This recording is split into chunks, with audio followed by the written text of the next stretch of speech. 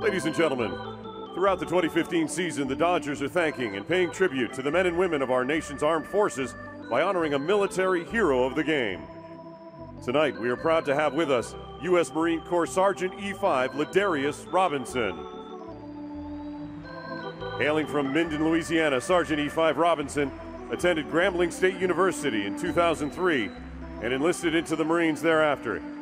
He was deployed to Fallujah, Iraq in support of Operation Iraqi Freedom 3 and served as part of the largest combat deployed battalion in Marine Corps history, 3rd Battalion, 4th Marines. He also served multiple deployments in support of Operation Enduring Freedom. Ladies and gentlemen, let's give a warm Dodger Stadium welcome to our military hero of the game, Marine Corps Sergeant E5 Ladarius Robinson. Thank you for your service, sacrifice, and dedication to our country. And we hope you have a great time at the ballpark tonight.